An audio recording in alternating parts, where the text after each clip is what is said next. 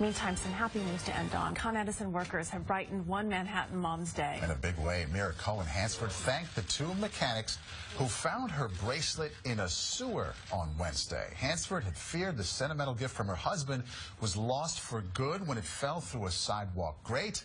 That is when Con Ed workers came to the rescue and found it after a 20-minute search. Those two guys right there. Hansford says she is forever indebted and will from now on happily pay her utility bills.